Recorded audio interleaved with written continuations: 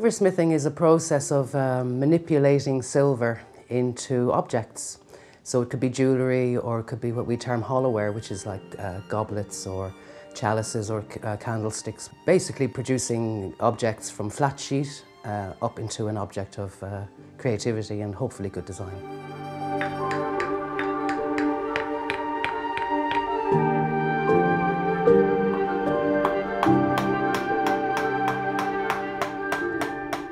Hi, my name is Vicki Donovan, and this is my studio, VCD Workshops in Thomastown, County Kilkenny. And I'm a silversmith with over 30 years experience now. Predominantly I specialise in hollowware, which would be cups, goblets, water vessels, and I also specialise in repoussé, which is working in relief using chasing tools, which it gives everything kind of a third dimension. So I would use that for jewellery techniques, but I would also use it on larger pieces like tabernacles and stuff like that. I was born into silversmithing. I'm very lucky. My dad's a master silversmith who worked with Kilkenny Design. So when I left school, I started studying in Grennan Mill Craft School, and it kind of started from there. After that, I was very lucky. I managed to join Kilkenny Design Workshops as well. Worked on the same bench that my father worked on. For 3 years under the mastership of Des Byrne. And after that then I finished my apprenticeship with my dad, and I worked with him until he retired, which is just less than 10 years ago now.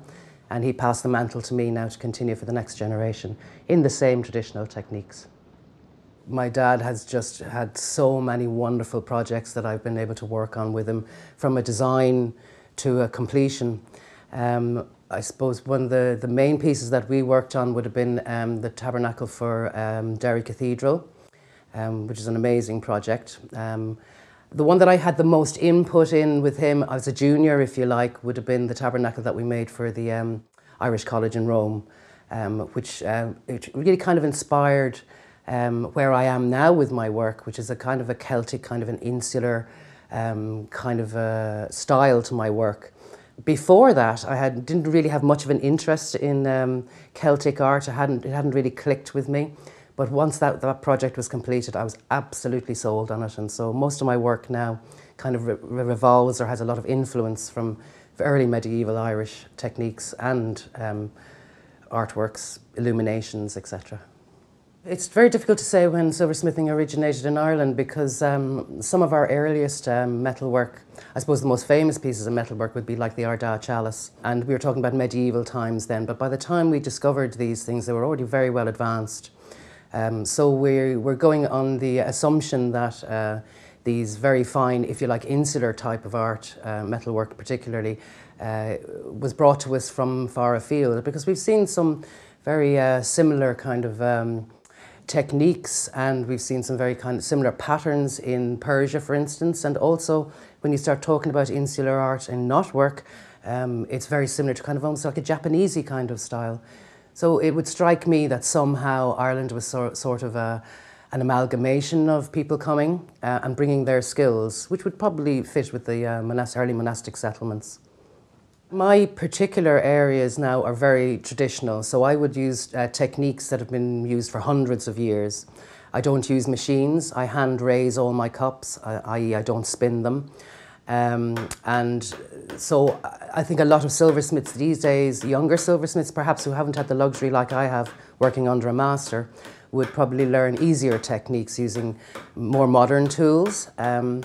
But at the end of the day, you possibly get the same result, but the amount of input that you have to use using traditional techniques, I think, kind of intensifies the end product. So I think another aspect of silversmithing as well is that you have to be very focused. It would be very easy just to rush in and make something just to make money.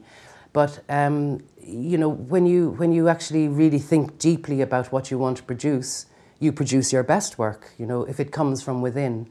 And in order to be able to do that, you have to be focused and you have to be disciplined. And it's a very solitary work, unless you work in a workshop with a lot of other silversmiths, which is very few and far between these days.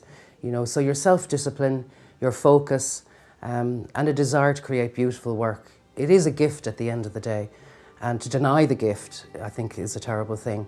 You know, we must always be aware that we've been given a gift and to develop it, pass it on, and inspire others to do the same.